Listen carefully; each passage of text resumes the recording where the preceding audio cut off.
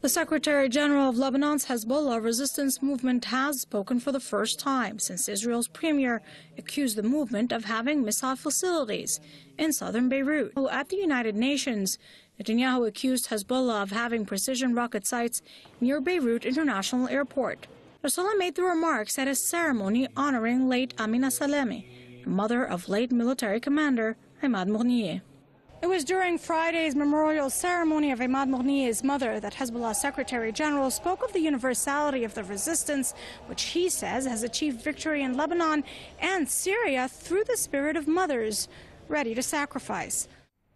Analysts say one of the strategies of the resistance, which has led to its success, is secrecy. Sovereignty, but Trump's allies who buy billions of dollars of weapons from him are so weak that they can't last for 2 weeks without Washington's help.